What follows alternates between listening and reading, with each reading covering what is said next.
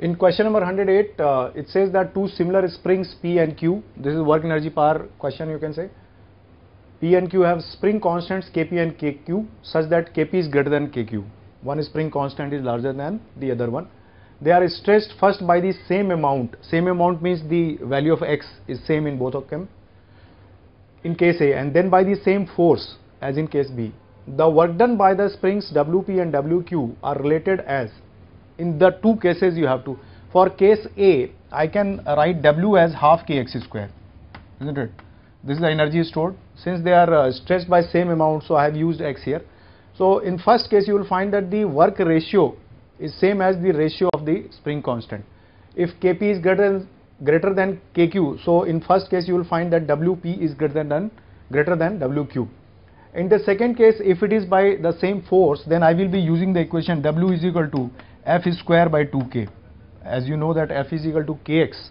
So ultimately it will be the same expression, but in second case, since they have been stressed by same force, so I will have to use this relation.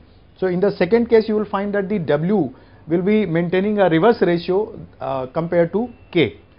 So in the first case P should be greater than Q, and the second case Q should be greater than P so long as work is concerned. So for that purpose the most appropriate answer for this question will be fourth option as it has been mentioned here. So that is the answer to question number 108. Now let us switch over to question 109.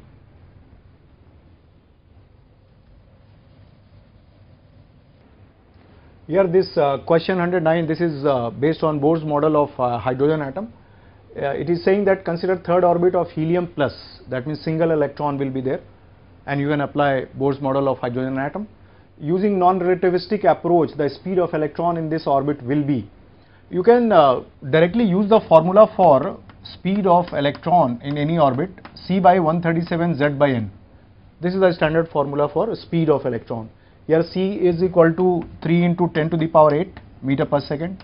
Z value has been given to you equal to 2, 137, and n. N is the orbit, the third orbit that will be working as n. So if you solve this thing, entire thing, you will be getting the expression like 1.46 into 10 to the power 6 meter per second.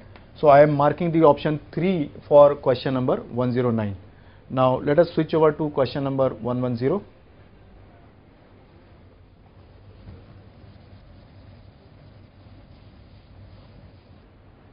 Now here in this question 10, which is based on magnetic effects of current, you have been given a wire carrying current I. The figure has been given to you. Here you have a straight wire coming from infinity, then bending in a semicircle, and then going back to infinity.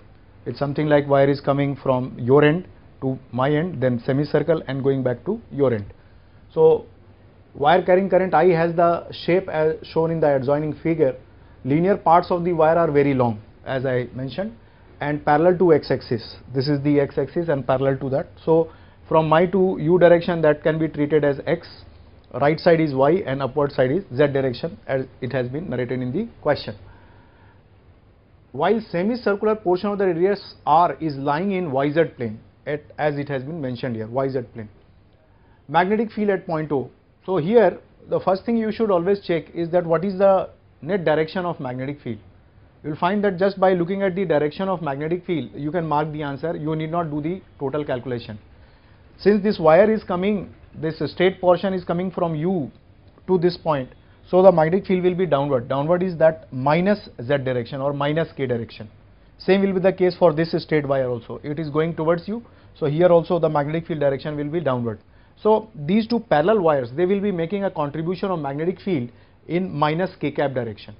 And if you see the semicircular part, then the direction of magnetic field will be inside the board, and that is minus X. So minus I and minus K should be there in your answer. If you will see the entire options, you will find only fourth option has got this kind of thing. You understand that? So I did not make any calculation, but still if you want to make calculation, I mean to say the straight portion, that will be having a contribution mu naught I by 2 pi r, and the semicircular portion will have the contribution mu naught I by 4r, because it's just the semicircle, and that will give you the answer 4. So that is the answer to question number 110. Now let us switch over to question number 111.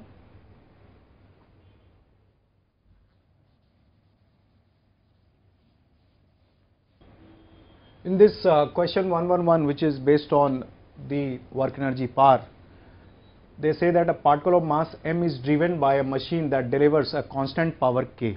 K is force into velocity, that you can write, like I am writing power as force into velocity. Further, I can write mass into velocity into dv by dt, isn't it? This is mass into acceleration, that is force into velocity.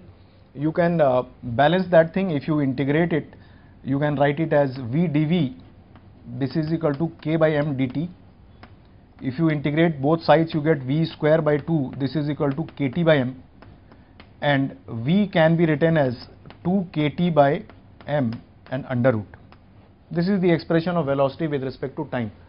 So it says that it starts from rest, and the force on the particle at time t is. Now you see, force is what? Force is power upon velocity. So whatever velocity expression you have obtained here, you substitute into that and you get the expression, second one, as the force for this particular question. So for question 111, I will be marking option 2 as the correct answer. Now let us switch over to next question, that is 112.